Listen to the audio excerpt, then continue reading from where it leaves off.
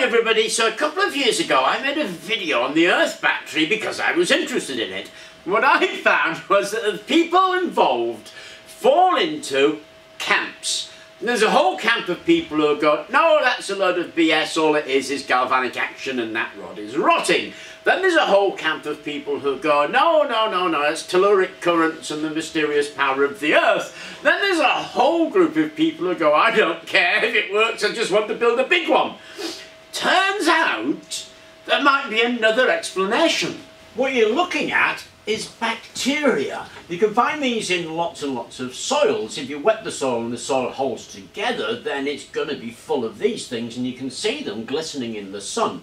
And what they are exoelectrogens, which is a whole class of bacteria that have recently been discovered. These filaments are able to conduct electricity about as good as a copper wire.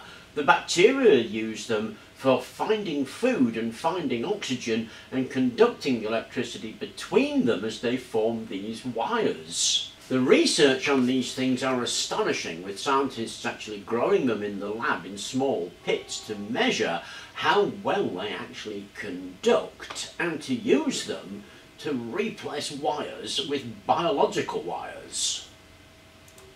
Now, they're particularly prevalent in airless soils like estuary mud, that kind of thing, but they can be found absolutely everywhere.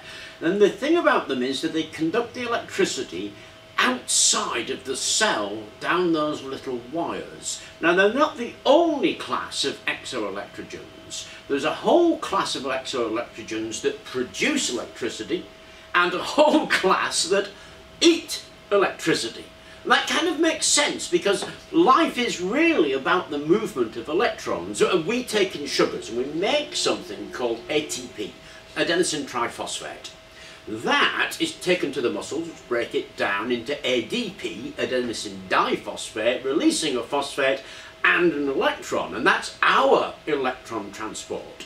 That's then taken back and made ATP using electron inside of the cell, and that's how we transport electrons around for life to happen. Exoelectrogens transport the electrons directly outside of themselves. If we look at ATP production a little bit more, what we can see is that the ATP is produced by a cascade of electrons from a high energy to a low energy. Now, we do that with glucose, and at the end of the day we need oxygen as the final acceptor. That's why we need to breathe. Incidentally, that's exactly what cyanide does. Cyanide gets between the oxygen and the electron, and so it stops that process and we die. Some bacteria have done away with an awful lot of that process, and they can literally absorb the electrons directly and use those electrons directly to form ATP. Actually, stunningly easy to collect.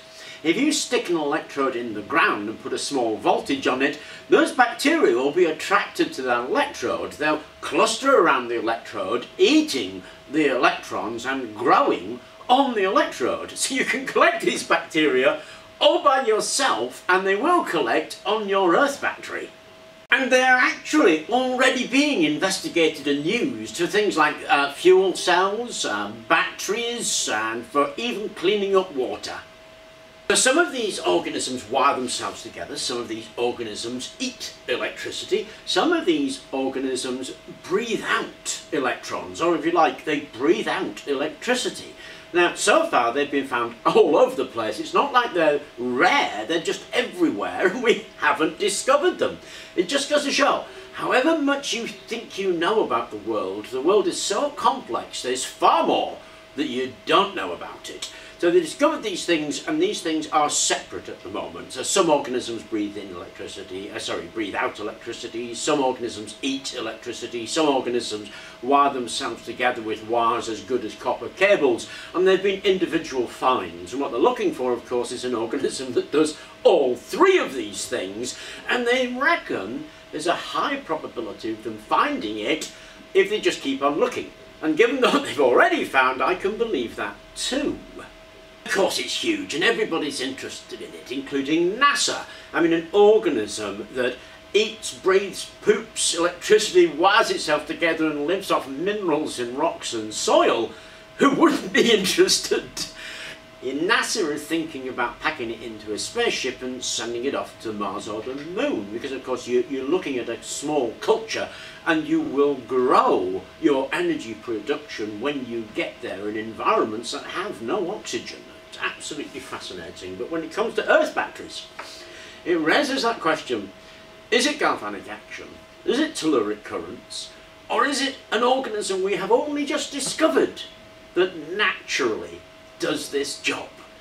I thought it was really interesting when I found out about it. I've shared it with you because I thought you would find it interesting too. I hope you did. Thank you very much for watching the video, and please do remember to like, subscribe and hit the notifications bell.